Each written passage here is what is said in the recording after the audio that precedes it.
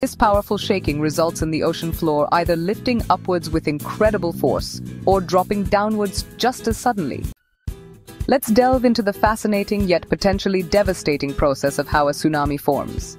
It's a story of immense power unleashed beneath the ocean's surface, a story that begins with a sudden shift in the Earth's crust. It all starts when an earthquake shakes the ocean floor with tremendous force. These aren't your everyday tremors. We're talking about significant seismic events. This powerful shaking results in the ocean floor either lifting upwards with incredible force or dropping downwards just as suddenly.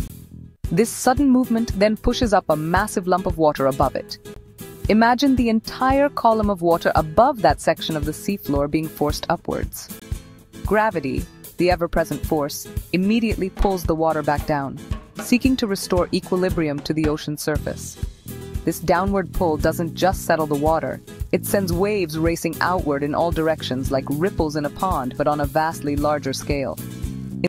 These waves possess incredible speed, allowing them to travel faster than a race car speeding down a track.